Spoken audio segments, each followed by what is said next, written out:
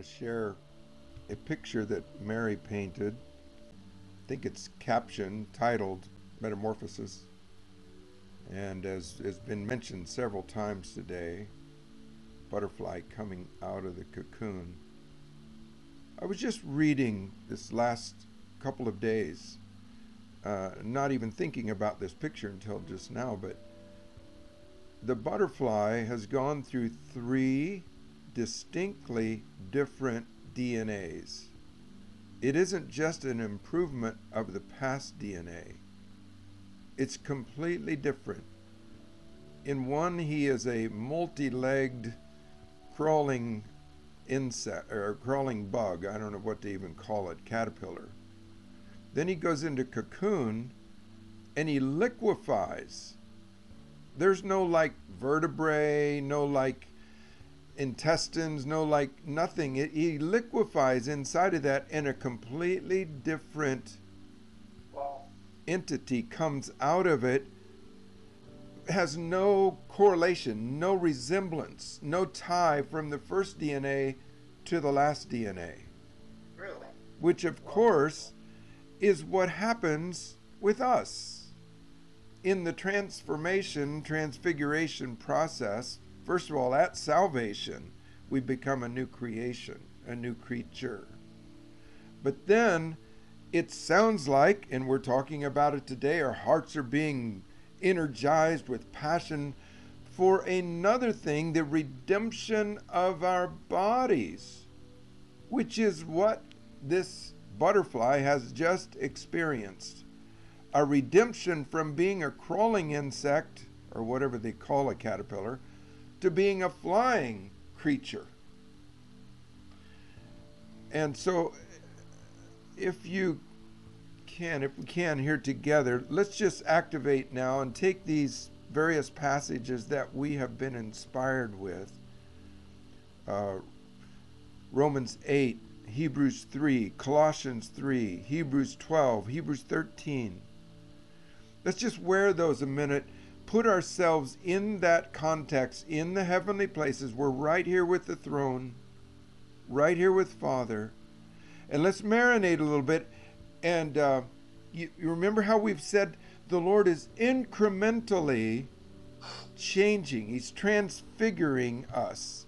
Our worldview between our ears is changing. And let's put ourselves right there in Father's presence, and then let's just watch and see if there's any sparks, any fireworks, anything that goes off that just uncovers or unlocks, such as a rhema, a picture, or an impression. So Father, here we are with you. So very good. So very good. Lord, our hearts have been pierced this morning. You've awakened a new level of affection. As the Mirror Translation says, become affectionately acquainted with these heavenly realities. Something is being birthed. It's being made alive inside of us. A love for these heavenly regions is being awakened inside of us. It's beginning to grip us, making us become beside ourselves. And so, Father, in that same context, in that same mindset, we put ourselves right there with you. Oh, it's so good, Father.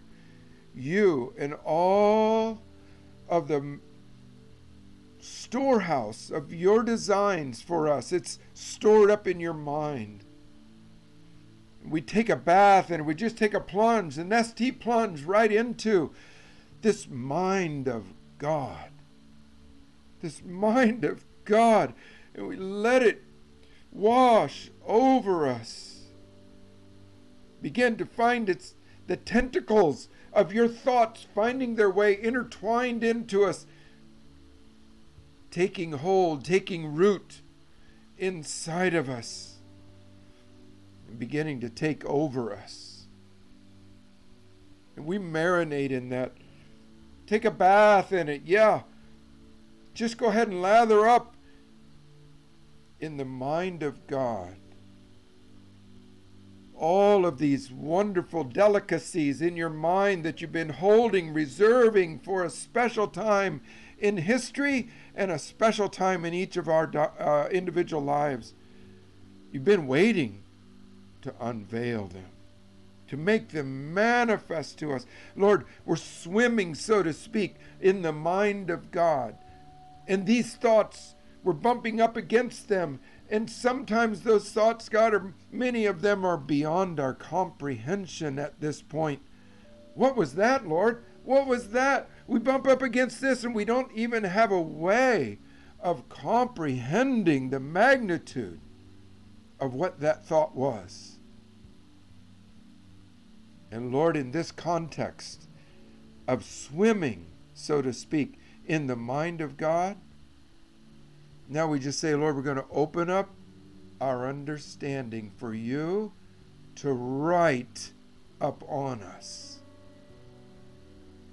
to unveil, like the sparks of the mind of God, the sparks of the thoughts of God, coming alive to us, manifesting in us first and then out through us.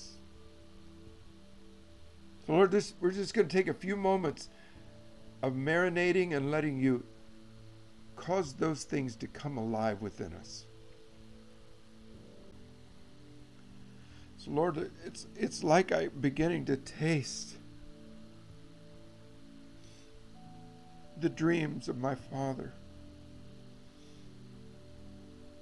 Being able to catch the first fruits, the first glimmers of dawn coming up over the eastern horizon.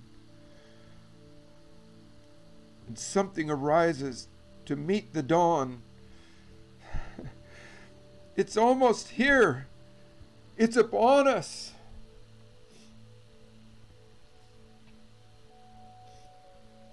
Lord, you say the path of the righteous is like the light of dawn. It grows brighter and brighter, even unto the noonday. Lord, I give you permission in me, and Lord, I just think I can speak for everybody. I give you permission to awaken an expectant hunger. An expectant hunger, Lord, that grips us.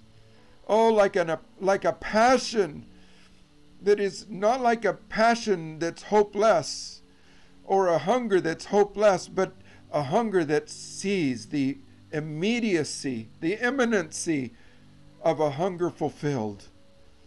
Oh, I give you permission, Lord, to water and fan that hunger inside of me and inside of us, Lord. The light of dawn is emerging upon us.